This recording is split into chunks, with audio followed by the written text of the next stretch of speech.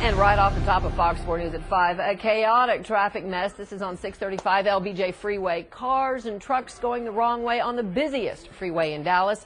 All of this apparently a whiplash reaction to just one accident.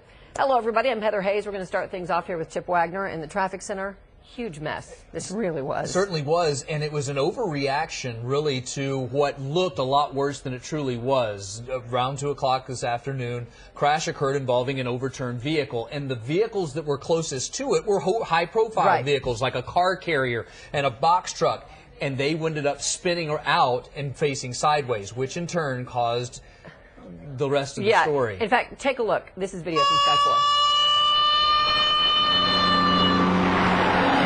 Video from the ground there as well. Chip, as you said, about 2:30 this afternoon, 6:35 in Skillman. And so it all started, when this car apparently kind of overturned somewhere between Forest and Skillman. So here's what police did. They blocked the eastbound lanes, and I tell you, unbelievable then what happened next. Yeah, so some of the people that were stuck in the backup, one, possibly two vehicles, decided in tandem, you know what, I'm going to go back to the Abrams on-ramp. I'm going to turn around and go the wrong way on the highway.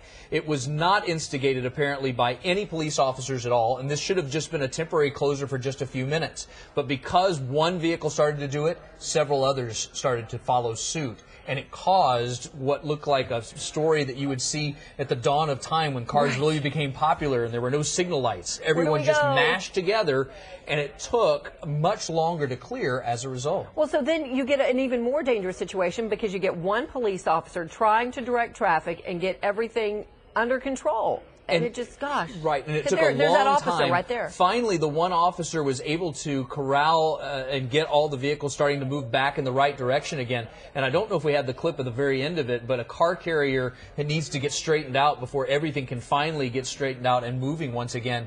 And this officer, along with one other officer that was at the vehicle, the squad car, was able to at least finally get out of the way. But there were several close calls where the officer could have gotten run over. Fortunately, did not.